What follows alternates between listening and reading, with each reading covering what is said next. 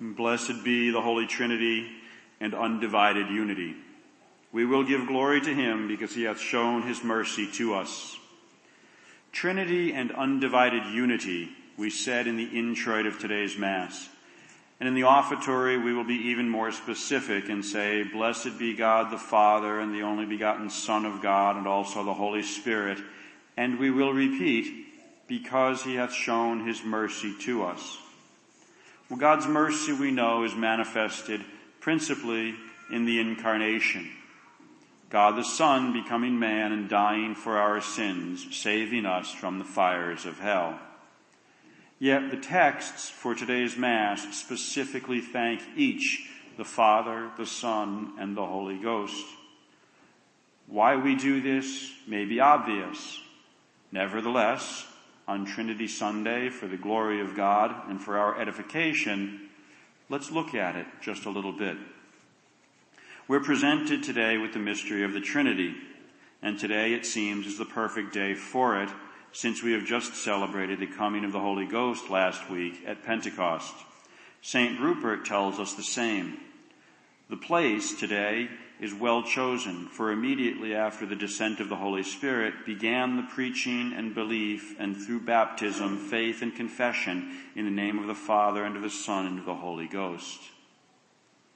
But what does that mean, to have belief, faith, and confession in the name of the Father and of the Son and of the Holy Ghost? It's not an academic question, for it is one of the central mysteries of our faith, and it does tie to the others. A friend once told me that there were 3 things he knew he could always cling to if ever tempted to doubt that what we believe is really from God: the Eucharist, the hypostatic union, and the Trinity. Why these 3? Because each one of these mysteries of our faith is so far beyond the ability of man to comprehend, it simply has to be true. In other words, no man could ever make up such a thing. These 3, the Trinity, the Eucharist, and the hypostatic union, they're mysteries absolutely. That is, they will never be understood, even when we are in heaven. Only God is capable of comprehending these mysteries properly. If what we believe is reasonable, and it is, reasonable simply means there is nothing in this teaching that is contrary to reason. There is nothing in these beliefs that is against right reason. There's plenty that's beyond reason, but there's nothing that is unreasonable. And if it is reasonable, we ought to be able to explain what we mean when we profess belief, faith, and confession in the Trinity, also the Eucharist and the hypostatic union, but today, the Trinity. There is, of course, St. Patrick's famous example, using the shamrock, the 3 leaves, and each leaf shares in what it means to be a shamrock, and all 3 leaves together make the shamrock, yet there's only one shamrock. It's a wonderful teaching tool as far as it goes, but the Apostle of Ireland was not fashioning here a creed. And his analogy, of course, limps in that each leaf does not have the fullness of what it means to be a shamrock. We'll talk more about that in a minute. Tradition, however, has handed down to us a creed which can be used as an elaboration of St. Patrick's lesson. This is called the Athanasian Creed, named, obviously, for St. Athanasius. And you've heard parts of this before. Here's a brief, very brief paraphrase. We worship one God in the Trinity, and the Trinity in unity. We distinguish among the persons, but we do not divide the substance. The 3 have one divinity, equal glory, and co-eternal majesty. There are not 3 beings, but one eternal being. The Father is God, the Son is God, the Holy Spirit is God, and there are not 3 gods, but one God. Each of the persons individually is God. The Son is generated by the Father alone. The Holy Spirit proceeds from the Father and the Son.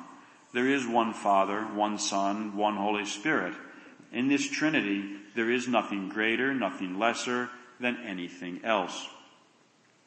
Well, the Athanasian Creed dates back to the 5th century, And since that time, much has been discussed and taught about the Trinity, but in all the centuries since, there has not been a more clear or complete explanation of the Trinity.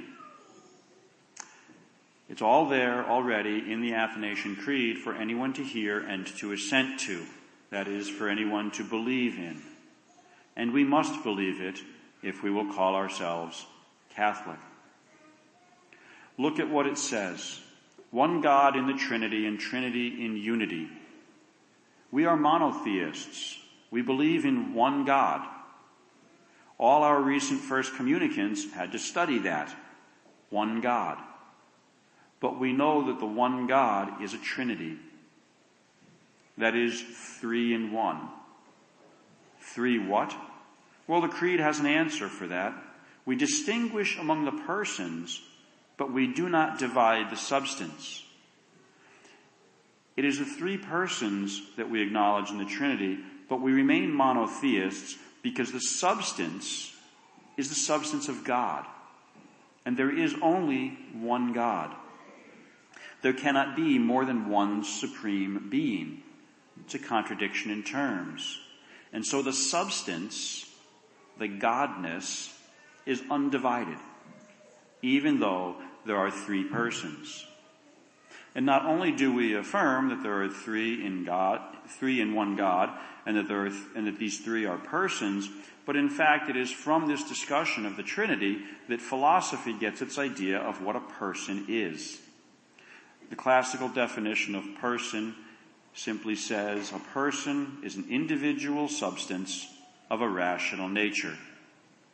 We can take a closer look at that. It is kind of packed. But very simply, remember what we said a person is. A person answers the question, who? Nature answers the question, what? What am I? I'm a man. Who am I? I'm Father. In the case of the Trinity, we can ask, what is it? And we have to say that it is God. That says something about what it is. But if we ask who it is, we have to say he is Father, Son, and Holy Ghost. All 3. And thus we come to the mystery. Our classical definition cannot distinguish separate persons without dividing the substance. That is to say, each person is a separate individual occurrence of a particular substance or nature. Let's use man as an example. The substance of man is a composite of body and a rational soul. So Joe is a man, and Mike is a man, and Earl is a man. But Joe is not Earl, and Earl is not Mike, and so on.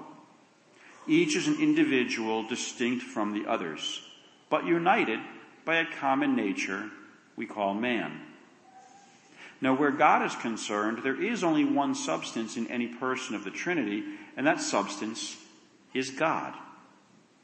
Each of the 3 persons has the same substance, whole and entire. Each individually is God, but there can be only one God. For God, by definition, is the supreme being, the one cause of all other things in the universe. There cannot be 2 supreme beings. It's a contradiction.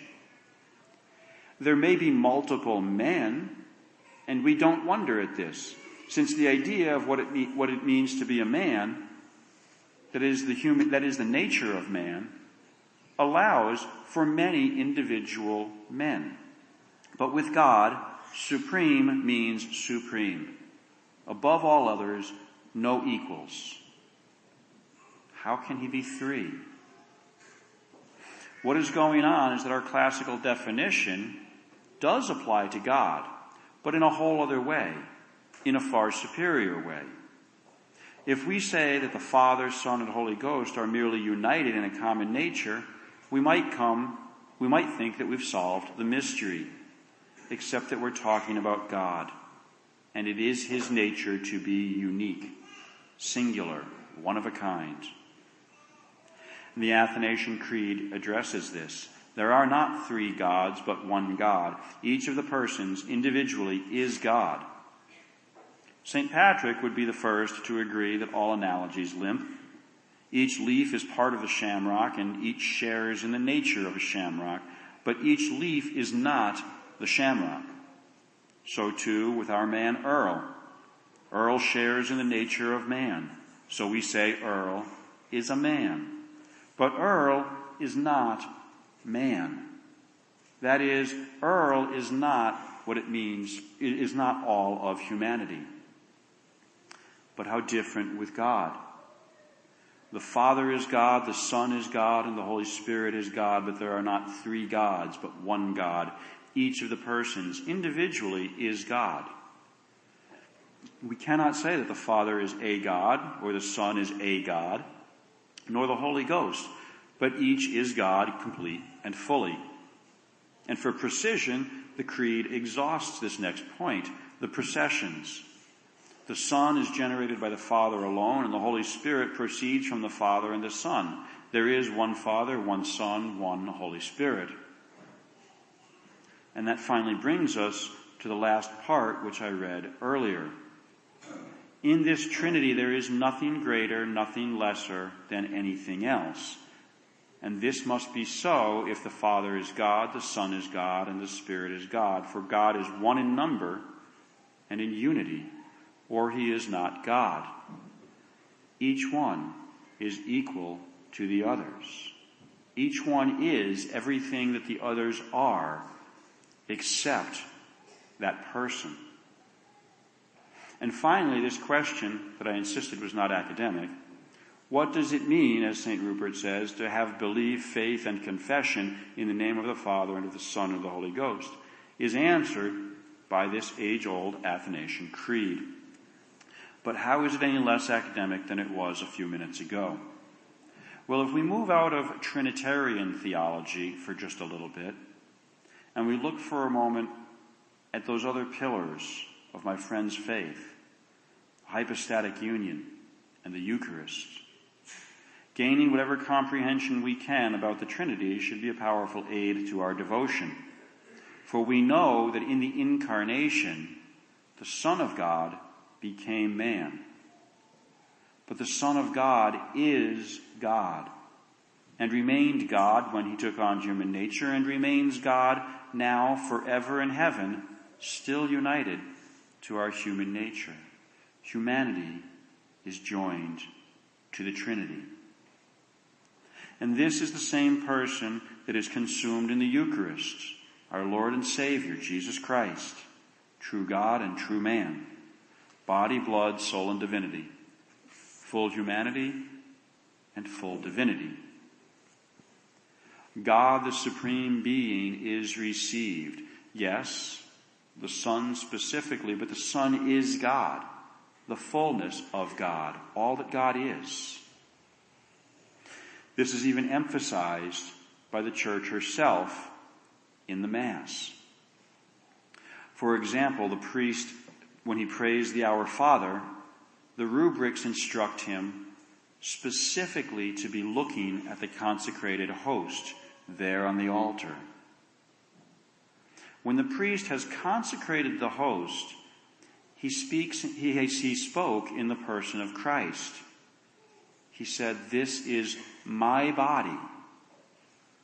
That is, this is Christ's body. Yet when he prays the Our Father, he addresses that prayer to the same consecrated host.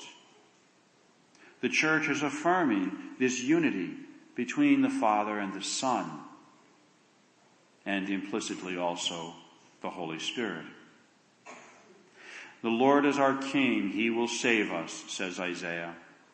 God hath visited his people. The Word became flesh. That is, God became man. See, the Greeks had their legends about gods and the children of gods walking the earth.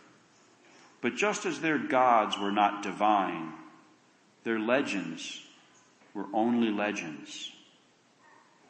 We who profess belief in the one true and triune God know that he is God, and that his Son, who is not a God, but is God himself, walked the earth, justly thinking it is not robbery to be himself equal to God. How awesome it is to contemplate the incarnate Word of God, for this is God himself, born in a stable, nursing at Mary's breast, playing, working, sweating, sleeping at Nazareth, and God hanging on a tree. Blessed be God the Father, and the only begotten Son of God, and also the Holy Spirit, because he hath shown mercy to us. The question of what belief in the Trinity means is not academic, because God has visited his people.